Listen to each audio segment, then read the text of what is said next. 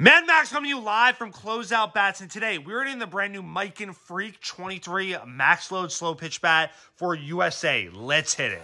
So this will be the brand new Miken Freak, the 23. This one will be the Maxload slow pitch softball bat, and this bat will be approved for USA softball. And this bat will be a two-piece composite bat with a 12-inch barrel to it, with some ultra-responsive tetracore barrel technology, like the Miken has done in years past. This is going to be a really good bat, and this will have Kyle Pearson's signature approval to it. So that's definitely going to be a bat that people are going to want to check out. It's going to have that kind of old-school Freak letters to it, so it's to pay tribute to the Freak greatness.